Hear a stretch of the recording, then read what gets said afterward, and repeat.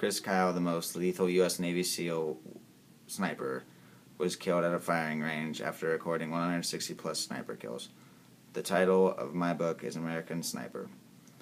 The author is Chris Kyle himself, with Scott McNewen and Jim DeFelice. This book is an autobiography about Chris's life. Chris Kyle joined the Navy in 1999. His longest shots ranged from 800 yards to 1,200 yards. He joined SEAL Team 3 when he joined the U.S. Navy SEALs. He was born April 8th, 1974. His longest sniper kill was recorded at 2,100 yards, which is a mile and 340 yards.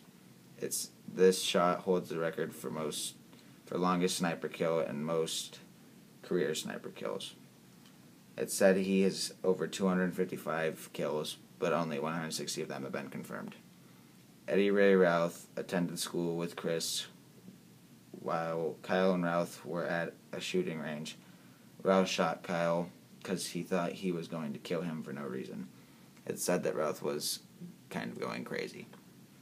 The only movie tie-in I can really think of would be Zero Dark 30. Even though it's not about Kyle, it relates to Navy SEALs. I would rate this book a 5 and tell anybody who likes any military-related books to read it, because I thought it was a very good book, and I liked reading Kyle's notes about himself and his life.